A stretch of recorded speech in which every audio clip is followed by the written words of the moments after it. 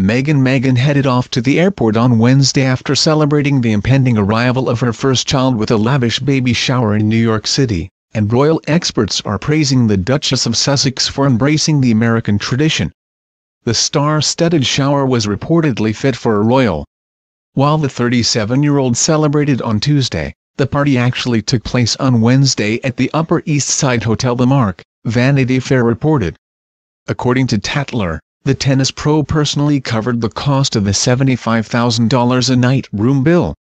And while the Markle has flown out to the U.S. on a private jet, which is estimated to have cost over $120,000, Vanity Fair noted that the plane belongs to one of her close friends in Toronto, who covered the cost as a present for the expecting royal. Royal commentator Victoria Arbiter told Fox News that while baby showers are an American tradition, the British monarchy has no trouble with a former American actress celebrating overseas because she's not breaking a royal rule. British royal expert Katie Nicholl, who is the author of the forthcoming book Harry and Meghan, Life, Loss and Love, pointed out that while some critics are worried Markle is spending taxpayer funds for the extravagant getaway, it was her friends who footed the bill. Therefore, Markle isn't flaunting her wealth as the newest member of the British royal family. And while baby showers aren't customary, Nicholl said Duchess of Cambridge Kate Middleton's mother and sister previously threw a party when she was expecting. A lot has been made of how much the shower has cost, but this is not being paid for by the taxpayers, but by her friends, so I really don't see why anyone should have a problem with it, said Nicholl. It is the case that a baby shower is more of an American phenomenon than a British one, and I am told Meghan was very keen to have a shower and thrilled that her friends Serena Williams and Amal Clooney offered to host the party. They really pulled out all the stops and made it a fabulous celebration for Meghan. Royal expert Leslie Carroll said she is stunned Markle would be slammed by the press for participating in a baby shower that was hosted by her closest friends. Carroll pointed out that as a former Hollywood star, Markle is still considered to be an outsider and will be scrutinized by British tabloids for every move she makes, and it will only worsen once she gives birth this spring. I view this as yet another campaign or effort by the British tabloids to otherize Meghan, said Carroll. She's the first biracial American actress to marry into their royal family. They always need to create a villain, in this 1,000-year-plus soap opera that is the British monarchy. Now it's Meghan's turn. And when it comes to the royal family, royal expert Marlene Koenig said they wouldn't want Markle to give up her American traditions or close circle of friends, despite her title. And when it comes to allegedly flaunting her wealth, she said Prince William and his wife Middleton head to tropical island Mystique, a private island for the very well-heeled, nearly every winter for sunshine. The British royal family knows that Meghan had a life and career before marrying, said Koenig. She has adapted to royal duties quite well, but she has friends who live in the US, friends who are well-connected, well-educated and professional women.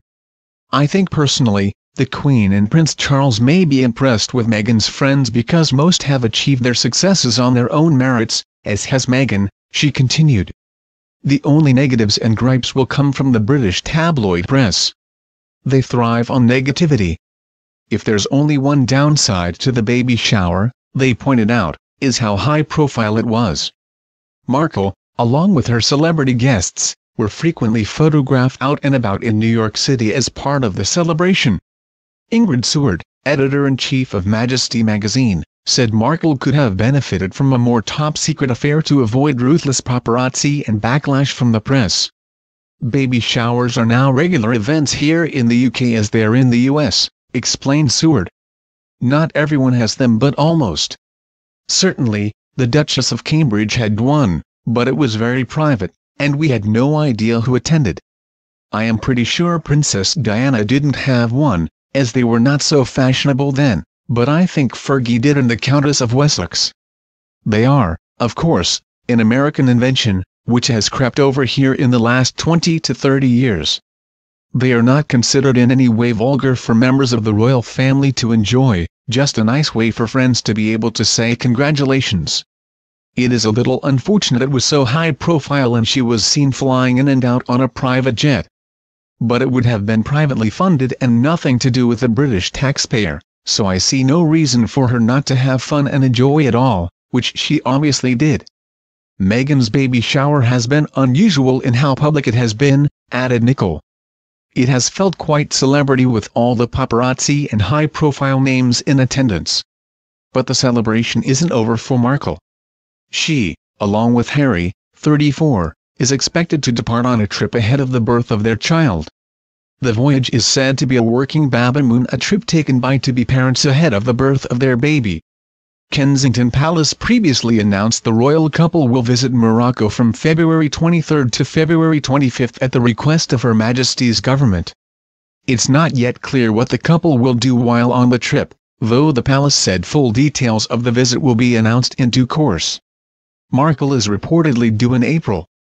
The couple's child will be seventh in line to the British throne after he or she is born. Please like, comment, and subscribe to channel. Thank you for watching my video.